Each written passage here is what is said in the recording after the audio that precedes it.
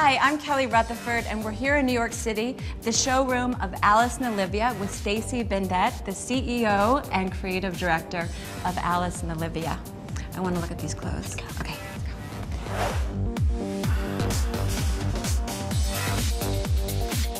I think the toughest thing to do is find a team to work with, people that you love, and loyal people, honest people. You know, with a business this big, how do you do that? We have a company of over 300 women, and you know, it's hard, but I think, you know, I'm really proud of like the culture we've created and the way we really empower women to get to the places in their career they want to be, and I care about everyone. I mean, they become like family.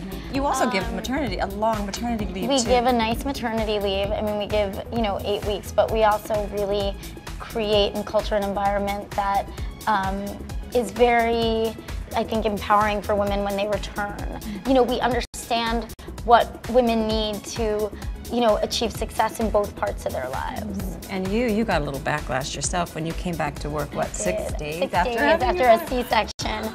I got backlash on how could I just go and, you know, but here's the thing, I needed some creative stimulation. And so I came back to work and I had the baby with me and I breastfed her here, and that was my decision. And I understand that not every woman can do it the way I did, but I think there are a lot of women who almost feel bad about wanting to go back to work. And I was saying, hey, like, I love working, I love what I do.